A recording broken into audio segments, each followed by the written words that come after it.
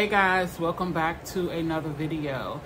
First, if you hear that, which I'm sure you do hear that sound in the background, that's my fan. These last few days has been feeling like summer days, like 80 degrees and things. So yeah, it's pretty warm, so I need my fan.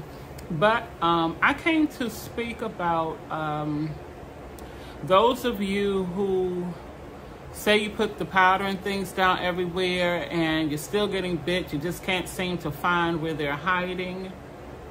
And sometimes it is kind of hard to find out where these bugs are hiding. Number one, all depending on how long you've had them, because they will make their way around and nest in different areas. They don't always nest in that one spot. They find different places to hide, and then they mate. And next thing you know, you have a bunch of bugs and you just think that you got it in that one area. But I had a comment that came in yesterday on one of my videos from a viewer, and it was stated about a way to lure bed bugs out.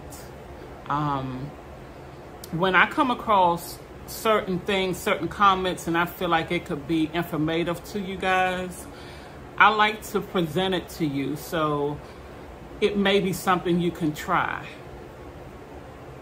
One thing about these bugs are they seem to be very well educated. I kid you not. It's on hiding. On hiding, they seem to know where to hide to not be found.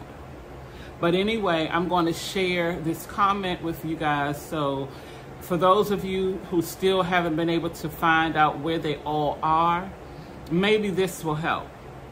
And another thing, like, you can try this method in these areas where you're still getting bit. You don't have to try this all over the place, but the areas where you feel like you are, like if you're on your bed and you feel like that's the only place you get bit, then try this method on your bed, your sofa, wherever.